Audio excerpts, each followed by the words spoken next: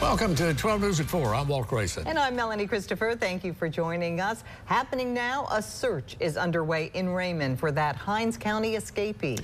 12 News' Leah Williams is live in Raymond with an update. Leah, what can you tell us so far? Well, Walt, authorities believe that 31-year-old Joseph Spring, who escaped from the Hinds County Detention Center over the weekend, could be here in the area near Highway 18 and Walker Road. And we have Hinds County Sheriff Tyree Jones here with us with an update. Now, Sheriff Jones, what can you tell us so far about this search? We had information to come in today right around noon of possible sightings of him in this particular area. We were able to confirm that he was in this area on foot.